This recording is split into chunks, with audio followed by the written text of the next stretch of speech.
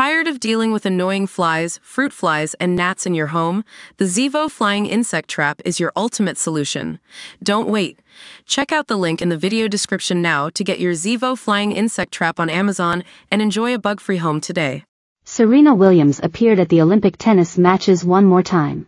Except, this time, she was a spectator there to watch Serbia's Novak Djokovic and Spain's Carlos Alcaraz battle for the gold medal. The Golden Slam winner, 42, was engrossed in the final match of the men's singles tournament for these Olympics. Her blonde curls were down and were in contrast to her black Letterman's jacket, tank top, pants and sunglasses. With his win, Djokovic becomes just the fifth player in tennis history to win the Golden Slam as a singles player, joining Rafael Nadal, Serena, Andre Agassi and Steffi Graf. The game was a rematch of the 2024 Wimbledon final, wherein Novak defeated his rival 7-6, 7-6 in the men's singles final at the Stade Roland Garros on Sunday afternoon. In doing so he claimed Serbia's second gold medal in Paris and the country's eighth as an independent nation in their history. After securing an Olympic title on his fifth attempt, Djokovic commented that the win is, arguably the greatest, success of his glittering career. Serena was very into the match, showing a range of emotions as it progressed to its conclusion. During the game, the Compton, California native was seen talking to IOC President Thomas Bach.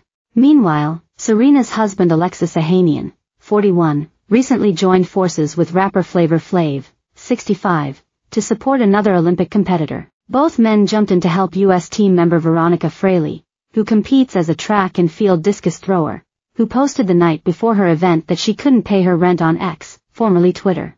"I compete in the Olympic Games tomorrow and can't even pay my rent. My school only send about 75% of my rent while they pay football players, who haven't won anything, enough to buy new cars and houses," she shared.